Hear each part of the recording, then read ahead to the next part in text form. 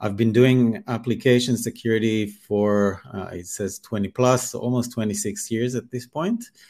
And I've filed more than 30 patents, mostly around static analysis, dynamic analysis, web application firewalls. And I'm an active contributor to some organizations like OWASP, the Web App Security Consortium, CSA, NIST, SANS, and MITRE as well. So today we have what I think is a fun topic. So we're going to talk about API security and how to, I guess, more effectively approach API security. And if you've been around the industry, the cybersecurity industry, you know, as many years as I've been, you've probably seen one or more, or actually many presentations, cybersecurity presentations that always start with a scary slide. So here's the one, the scary slide for API security. I think at this point, if you're attending this talk, you're already aware that APIs are becoming the de facto attack vector for many application layer attacks, for many attackers. You know, it's no surprise, and we'll talk about why this is the case, but 83% of all web traffic today is attributed to API calls. We're seeing 600% increase in attacks abusing APIs, and that's only in 2021. I can promise you that this has been going on and within, you know, high growth.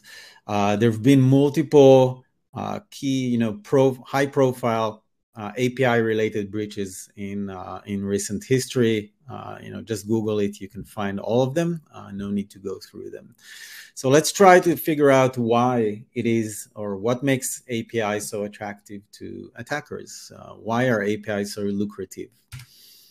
So, you know, if you're again as old as I am, and you remember the 90s, how we used to build, or the beginning of the, you know, the early 2000s, how we used to build applications or web applications. We had a monolith application where all the app logic was hosted on the web servers and application servers. You might have had a database, and everything was very well defined inside the perimeter in your data center. It was very easy to secure. You place a firewall. If you're protecting a web application, you would place a web app firewall in front of it, and that's pretty much it. Everything was very well defined and very easy to protect. You put everything inside a garden, a walled garden, and you have control over your servers. But things have changed, and they changed dramatically in the past 5 years, where organizations are adopting cloud-native technologies, and that means you know, if we try to describe what cloud native means, it means many different things for different people. But in general, the business logic is broken and distributed. We're no longer talking about a monolith application. We're talking about microservice architecture, usually using containers. Oftentimes, we use public cloud services like buckets and databases and message queues. And hosted DNS services, and the perimeter becomes less defined or less clear where things cross boundaries, or what are the boundaries of the application, whether the application is, you know, sometimes the application is hosted partially in your private cloud or your private data center, and then parts of it are in the cloud, and it spans in the cloud across multiple regions and availability zones and different locations, and it becomes very blurry, or the perimeter itself is very blurry, and we also make a lot of use of APIs to communicate between the different components. So your code is using APIs to communicate with public cloud services. Between microservices, there are API calls. In essence, API is like the new networking, if you will. Yes, it runs on TCP or UDP, but APIs is the way with which the components of our application communicate with each other. And with this change, it's obvious that application security now requires a different kind of architectural design. The architecture choice where you place a WAF in front of the application is no longer relevant when we are dealing with cloud native applications. And let's see a little bit of some of the differences that makes things more challenging. First of all, when you take, and this is a sample of a shopping, an e-commerce application that is cloud native and is publicly available. I think any kind of application today looks pretty much like this or even worse. You have many different containers or microservices, each of them exposing APIs. They communicate over certain ports internally within the cluster. And then you have the web front end or the north-south traffic going to the front end. And for each HTTP request done by a client to the front end, this usually translates to dozens or more internal API calls that go between the different microservices.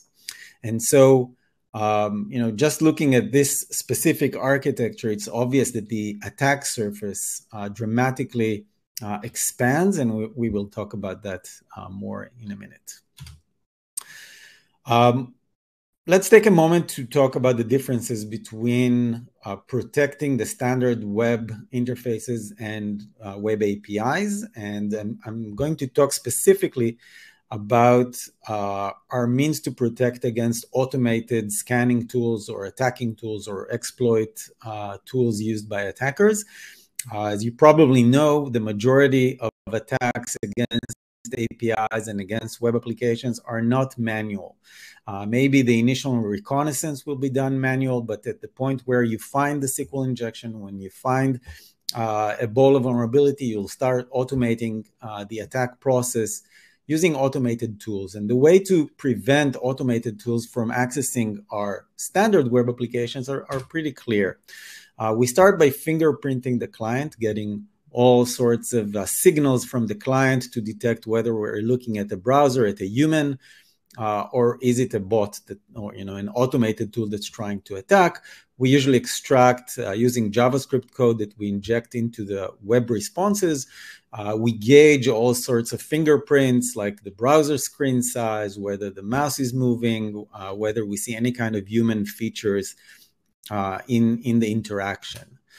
And so I already mentioned we inject challenges. We tried to get JavaScript code to execute within the browser environment and to answer some kind of challenge, or maybe we can raise a CAPTCHA if we're uncertain, a CAPTCHA challenge, whether it's a human or not. We can also apply rate controls. So it's obvious that if somebody is accessing my login, that client shouldn't be sending 1,000 login requests per second. Doesn't make any sense. It's very easy to apply rate controls to the standard web interface.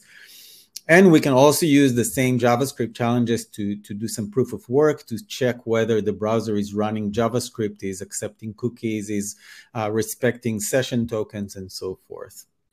And the proof of work is usually done or placed in order to make sure that it's not financially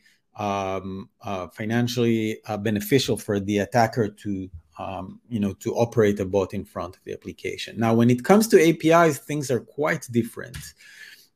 So with APIs, we can't really do any kind of fingerprinting because APIs were created for machine-to-machine interaction. APIs were not created for the web browser in most cases. Yes, there are APIs, to fetch back data from the backend by the browser, but the majority of APIs that we're talking about are probably B2B or some kind of client to the application. And so fingerprinting is usually not an option in that case.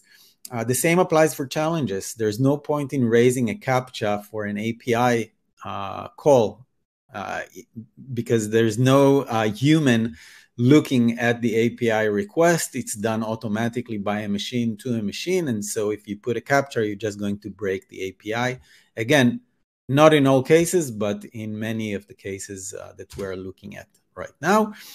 Rate controls, again, APIs were created to be consumed by machines. In many cases, you want to allow API consumer to send large amounts of API requests for getting different data. If the API is doing paging, then you expect the client to send multiple requests very quickly, and so rate controls are again not a good option. And then there are two bonus, I'm not sure if bonus is the right word here, but two bonus problems that are added to APIs. One is sloppy version management, and I'm going to cover both items. And the second one is that the API specs are usually, or not usually, but in many cases published online because we want to allow external or third-party developers to understand the API, the format of the messages, and to interact with the application. So let's talk about these two bonus factors. The first one is sloppy API version management. I'm pretty sure that if you're here listening, to talk about API security, you've heard the term zombie APIs. That basically means APIs that were discontinued or abandoned and are no longer maintained or supported. That is actually an attribute that we see more and more, or a scenario that we see more and more in modern applications and in modern CI/CD pipeline-based applications, where developers push code multiple times a day, sometimes multiple times a week, and sometimes multiple times per day. And it's hard to keep track of different APIs and API versions that we've published, and so we see a lot of zombie APIs being left behind, and those can be obviously accessed by attackers. The second, sloppy API version management issue is shadow or shadow APIs, so undocumented endpoints. Sometimes developers leave behind all sorts of exposed APIs for debugging purposes, and these shouldn't be accessed by external users. And the last one is old versions. I mentioned that. We all know the API format, the RESTful API URL format, where you have the V1, V2, etc. So it's pretty common to leave legacy APIs to support legacy clients. You don't want to break functionality, and so you leave old versions, and these old versions might contain vulnerabilities or authorization problems, authentication problems. With regards to specification, I already mentioned that if you want people to access your APIs, to use your data, you're exposing an ecosystem and you rely on third parties, you have to document your APIs. In many cases, we offer this documentation as API specifications, either on the web or an open API spec file, or Swagger for those who remember Swagger. And so we publish these spec files, and these spec files support legitimate developers, but they also support attackers. Essentially, they are giving attackers a way to learn what are the different API endpoints, what are the parameters they're expecting, what kind of message formats, and so forth. That's very easy when if you compare that to standard web attacks where you have to do a lot of guesswork. Here, we're essentially giving you away the documentation of how the application works and what it expects. And if you're using GraphQL, there's an interesting feature in GraphQL called introspection. It's sort of API documentation on steroids. It allows you to run a request against the GraphQL endpoint to introspect the endpoints. You get a list of all the different actions and queries that you can run against the GraphQL, including the format and so forth. Again, very useful if you're an external third-party developer that needs to understand what you're dealing with and how you integrate with the API, but also very easy for an attacker to do all sorts of reconnaissance on the application. So let's see how are sneakers related to API security, and that's an interesting story. A few years back, I was working for, I guess, the world's largest CDN company, Akamai, and we were building a solution for bot risk management, and we noticed that the sneaker industry really suffers from automated bots doing purchases. I'm not sure how many of you are sneaker fans. But from time to time, companies like Nike and Adidas and so forth, they put out new shoes. Some of them are limited edition, and they publish that on Twitter. And within a few minutes, there's really no chance for us humans to get a hold of those shoes. You simply can't buy them. Somebody automatically ran a bot. Apparently, there's a whole market for what's called sneaker bots. So automated bots that target APIs directly, buy all those limited edition shoes very quickly, and really leave no chance for us, the human buyers, to get a hold of those shoes. And that's across many different industries, not just the sneaker industry, scalping, tickets, shows, etc. So because these tools require some kind of a configuration to know which APIs they should be targeting automatically very quickly to buy the shoes, to buy the tickets, there is now a marketplace in the dark web and in many of the forums for bots that target APIs, and they sell these templates. You can see a few examples. Sentry MBA is a very popular bot that targets APIs, and you can see a few of these configurations that you can buy or download that automatically target APIs. You don't have to do any kind of reconnaissance yourself. You just download or buy these configurations. You point the bot to the API and it starts hammering until it buys all the shoes. That's an interesting angle to API security as well. So at this point, many people think, okay, API security, we've heard about that. We have a web app firewall in place. We use an API gateway for that. Are we still at risk? So let's see at some of the limitations related to these traditional security controls. So usually the way you would deploy a web app firewall, and we talked about it early on, is you would put the WAF at the perimeter, inspecting every inbound traffic or north-south traffic, if that's how you prefer to refer to that.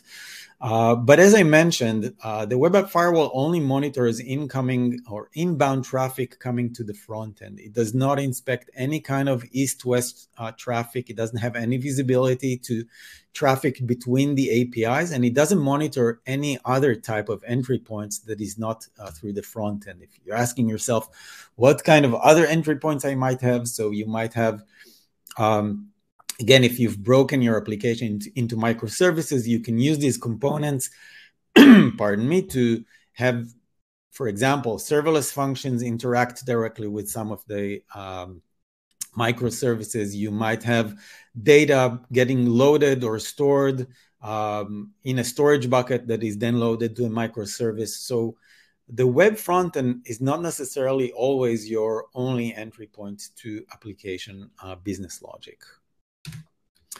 And here's a real-world scenario of an application that I saw a couple of years ago. In this scenario, you have a workload running in a container, in the public cloud, in a Kubernetes cluster. And the way the application would work, it's an application that does file processing. The user would interact with a web form that allows file upload. The file is uploaded to a storage bucket. Then the client actually sends a subsequent API request with the location of the file stored in the bucket through an API call to the workload. The workload then wakes up, pulls the file from the storage bucket, does the processing, and so forth. So how was this application breached? So the way it worked is the attacker would upload a malicious file or a file containing some malware that would explode within the workload. So think about malware being stored in the storage bucket. The attacker would then send the API call with the file location to the malware stored in the bucket. The workload will fetch the file, execute it, detonate. The vulnerability will get exploited. There's a remote command execution in the workload. The remote command execution is then used to steal secrets from the workload, essentially abusing the IAM role permissions assigned to the workload. take over the cloud account and leak data outbound. So there are multiple layers that have risks or problems or potential vulnerabilities or business logic flaws here. And if you would try to place a web app firewall just in front of the web front end, the web form, that wouldn't really solve the problem in this case, because it might inspect the file upload, but it really can't do that in real time to inspect malware inside the file during a request to upload. That won't work. You might have the web app firewall inspect, in front of the API gateway, inspect the request, but essentially the API request is benign. It's just a file location. So there's really nothing that looks malicious or that looks a bit off in the in the way that things evolved in this attack. And so it's pretty easy that a standard web app firewall placed in front of the web interface is not going to cut it. With regards to API gateways, these are awesome tools, but the focus is not really on security. API gateways are an operational tool. They offer very rudimentary security. The main use cases would be to support developers as a developer portal for the APIs, to apply API quota, traffic transformation. Some of them might do some kind of request validation, but that's as much, as far as they go with regards to API security. And on top of that, and that is actually more relevant to cloud native applications, not all of the APIs in your application are actually accessed through the API gateway itself. You have all the Kubernetes APIs, you have backend APIs, you have APIs going back and forth to cloud services. These usually don't go through the API gateway, and so they are not even inspected. So now that I hopefully got your attention on the problems with APIs and how to what it means to secure APIs and what are the different aspects of APIs and the limitations and drawbacks of existing solutions, let's talk a little bit about best practices for API security, or else you're not really getting anything out of this talk. Trying to talk about, in general, the topic of API risk management, I see three main pillars related to how you do API risk management. The first is discovery. You need to discover the APIs, or else you have no visibility to what you need to protect, what's going on, what is protected, what's not protected, where are you getting attacked, and so forth. And that is usually the first layer. The second layer is getting more context around the APIs and what they do and where they run and what are they running on, and then doing the risk profiling itself. So risk management for API really hinges on these three topics or three pillars: discovery, context, and risk profiling. And let's quickly talk about all three of them. If you look at API point solutions, and I'll get back to that topic in a minute, the majority of them concentrate on the discovery of APIs, the profiling of APIs, so looking at endpoint paths, host names, the methods being used, get, put, delete, etc. The message structure, query parameters, client types, when was the API last used, and the hits. And that is very standard, common practice for every API security point solution. That's what they are based on. They look at the traffic, they profile the traffic, they apply security on the traffic. But that's the only layer that API security protection tools use. But they're completely missing the context. And the context is super important when you try to assess the risk. And the context for an API is not just the API itself. The API is just a conduit to the application. It's an entry point to the application. But this entry point is exposed on a workload. The workload is usually running on an operating system. The workload has labels. It has a cluster. If it's Kubernetes, it's running on an image or a container image or a VM image. There is the orchestrator running that workload. The workload has namespaces. The workload uses third-party open source packages. All of these present the context that when you look at the overall risk to the API is very important.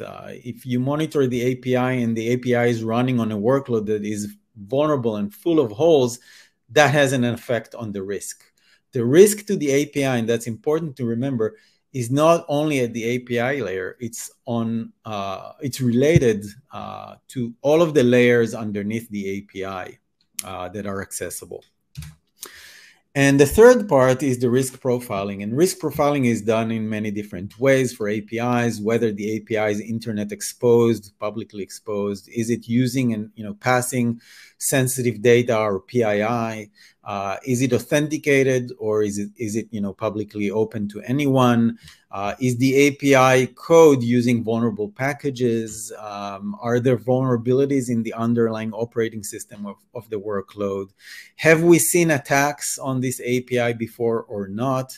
And have we applied virtual patches to the code or to the application or to the API? So all of these are the pillars related to API security.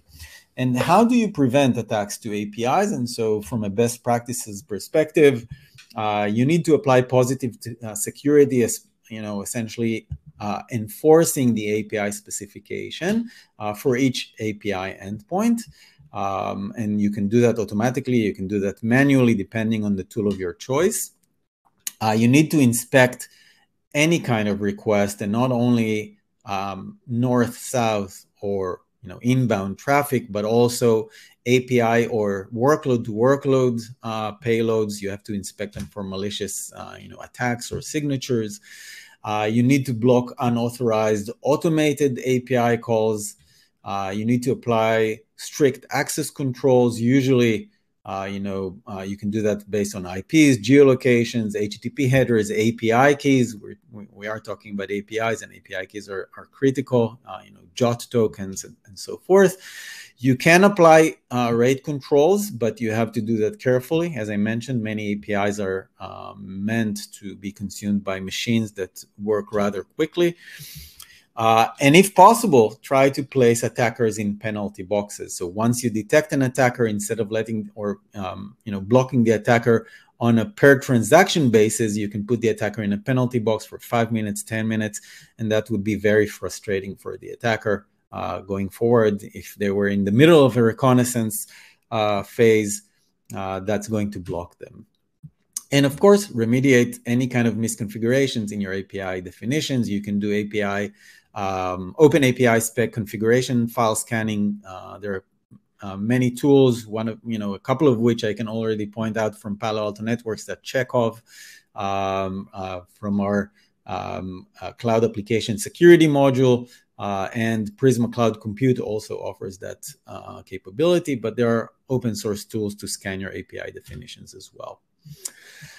So an important point, and I already touched upon that multiple times in previous slides, API security point solutions, and we've seen a lot of those showing up in the last couple of years. There are large vendors offering API security specific tools.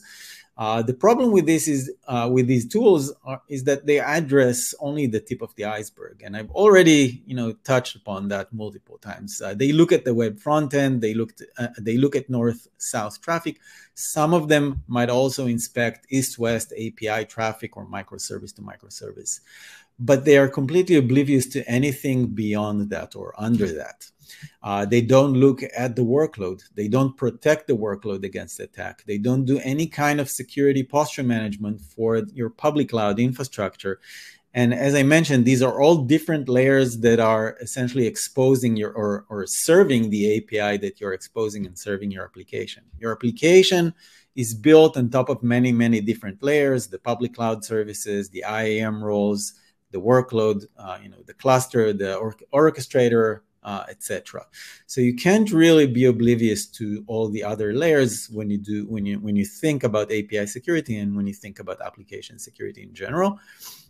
And of course, code security, scanning your code, scanning for secrets. We've heard about recent, huge data leaks because of secrets getting exposed in GitHub repositories, software composition analysis, scanning your IIC code templates. A point about ineffectiveness of using point-specific solutions. I'm not only talking about API-specific solutions in general. The way we or many organizations approach application security, or API security, is with multiple tools. We've seen organizations, and I think the standard enterprise has anywhere between 30 to 60 different cybersecurity tools. When we're looking at application security, there are at least 5, maybe 10 different tools that are being used. The AppSec team usually would run a tool that scans API specifications, secure API, observes API traffic, tries to analyze live traffic, and prevent attacks. We have the developer, usually running SAST or SCA, scanning for vulnerabilities in the code. And we have the cloud security team running cloud workload protection tools, finding issues, vulnerabilities, misconfigurations, and malicious events happening in cloud workloads. Essentially, these 3 teams are working on the same application, getting 3 different views or angles of the same problem. And it becomes a problem to actually triage an issue. What happens when your application security team finds an issue in an API, and then the same issue is being flagged for the developer as a vulnerability, but you can't really connect the dots, and you certainly can't connect the dots to runtime events as well. So trying to triage issues for APIs or for applications is becoming an issue when you are using multiple different tools. So what is the holistic approach to API security? I don't know how many of you are using a cloud-native application protection platform or a CNAPP, but the way we at Palo Alto Networks and specifically in Prisma Cloud approach things is through a multi-layered approach that is unified and that allows us to give our customers a way to secure the entire life cycle from code to cloud, or as you can see here, from the code and build to the deployment and to the runtime. And that is being done through multiple security points that or security components that help you throughout this journey. So a cloud-native application protection platform, for those of you who don't haven't experienced it or don't know about that, is a platform that provides end-to-end from code to cloud security or cloud-native application security for cloud-native applications, and it provides it through multiple different modules or capabilities that help different teams and different user personas.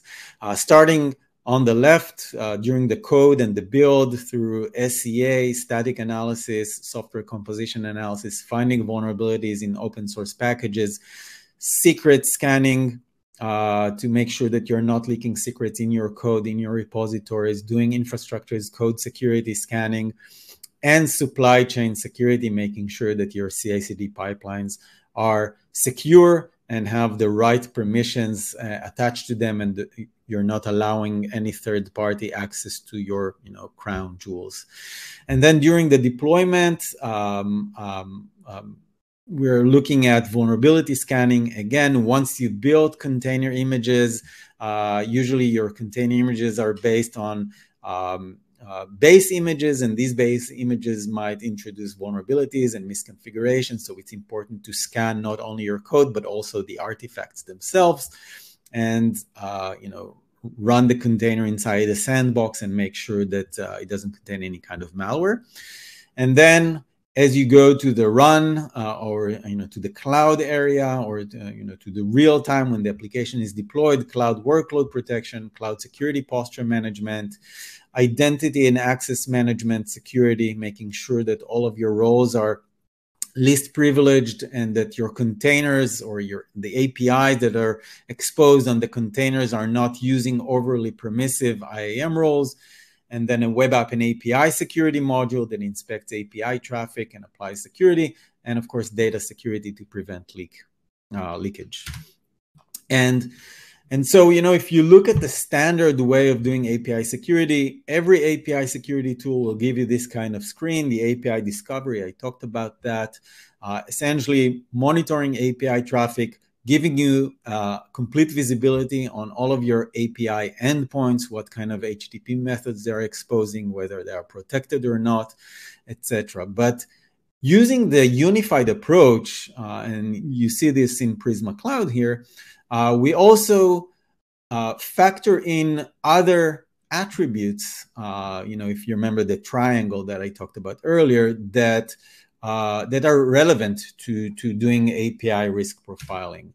And so the three easiest things that you probably heard about, from other API security tools, you can check whether your API endpoint is exposing or sending or receiving sensitive data like PII or credit cards, whether or not the API endpoints requires authentication or not, and whether or not it's reachable from the internet. And on top of that, we actually factor in the risks from the workload, like I mentioned earlier. So the workload is underneath the API, the workload is exposing the API. So whether the workload has critical or high severity vulnerabilities or CVEs, what is the attack complexity of those CVEs, is the attack vector over the network, whether it's a remote command execution vulnerability, whether it has a fix and you haven't fixed it, and more importantly, whether the vulnerable packages are actually in use. And this is very unique to Prisma Cloud, since our agents, our cloud workload protection agents, see the workload themselves and can monitor the memory and can know whether the sensitive, vulnerable package is actually in use by your application, hence reducing a lot of the noise associated with SCA tools that simply tell you that you have a vulnerable package, but you don't really know whether it's in use or not.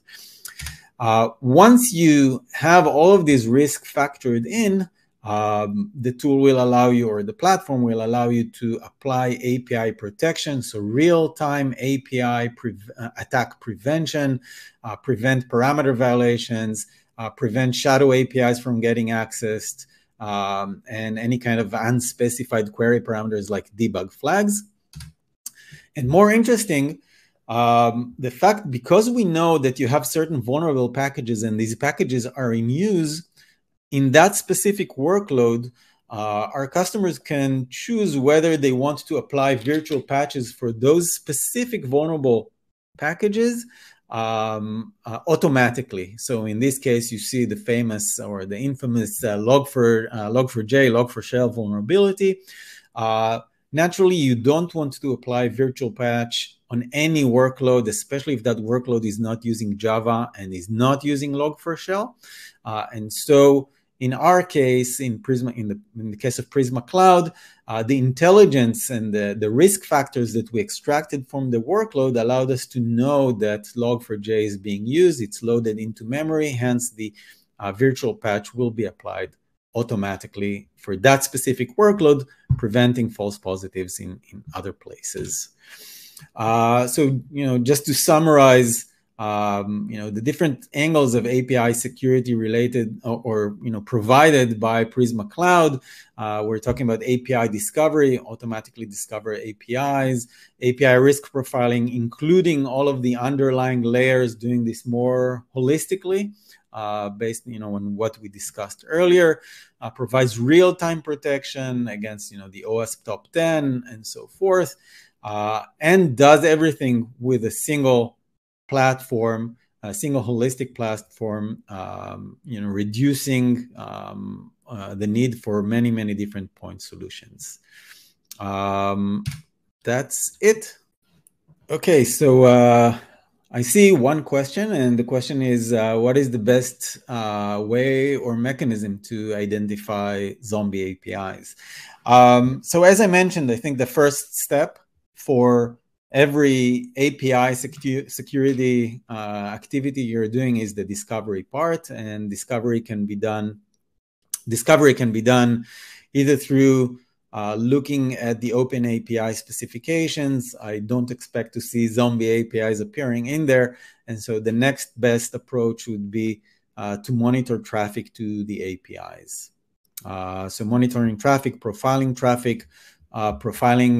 which APIs are exposed but are not getting any traffic, and that should sort of raise a red flag whether they should stay exposed or whether you can remove them. You can, look once every 90 days to see if the last 90 days that API didn't get any kind of traffic. Then you can probably remove that, or 180 days depending on your organization. I hope that answers that. Second question, my API requires authentication and only authorized clients can access them. Is there less risk of a breach? So honestly, no. They are susceptible to breaches. As I mentioned, the majority of APIs that we expose today, unless they are for the front end, use some kind of authentication. You need some kind of API key, or not the majority of, or many of APIs require an API key. That doesn't block the attacker from impersonating somehow, getting a fake identity, getting an API key, accessing the application like a legitimate user, and then abusing the business logic. So really, authentication is not a means to security. It's just you making sure that you know who's in front of you, but that's pretty much it. There's no kind of signing on that identity. The majority of interesting web attacks and API attacks I've seen required authentication anyway. So authentication is not the way you secure APIs. It's an important factor, of course. Ravi is asking, how do we secure the PII information transfer through APIs that encryption alone suffice? So yeah, you need to make sure that sensitive data on the wire is encrypted with the latest and greatest TLS suites, TLS version, or encryption. I've seen some organizations use base64 as a means to sort of encrypt traffic. That's not encryption. That's just, it takes 2 seconds to decode base64. So make sure you're securely encrypting any kind of API traffic. And in addition, data at rest needs to be secured. Make sure that your databases are encrypted, that the proper roles and permissions are assigned to them, and so forth. Are malicious payloads less of a concern when using communication protocol at gRPC? No. They are just as relevant, and they are just the same. It's just a matter of how you format the message. There are very easy ways to encode traffic. If you're using proxies, to halt traffic and manipulate it, like Fiddler proxy or Burp proxy, these have plugins to decrypt gRPC. It's very easy to abuse gRPC-based or GraphQL-based messages. And even if you use your own proprietary protocol, you should assume that somebody will be able to reverse engineer it. So yeah, that's not really a means to security. So I mentioned agents, or you mentioned agents. At which layer of the OSI model are these agents operating? So the cloud workload protection agents are running usually at the kernel level, inspecting behavior of containers on the node, analyzing behavior of the workloads, of the application, of the network. So these agents are hooked to the environment and understand the environment and can prevent any kind of attacks at the workload and operating system layer. Next question, should we keep API keys that end up residing in the browser script client side inside a secure parameter store, or is it okay to have them in version control, like Google Map key? So API keys that that are in the client, you should assume that they are publicly available.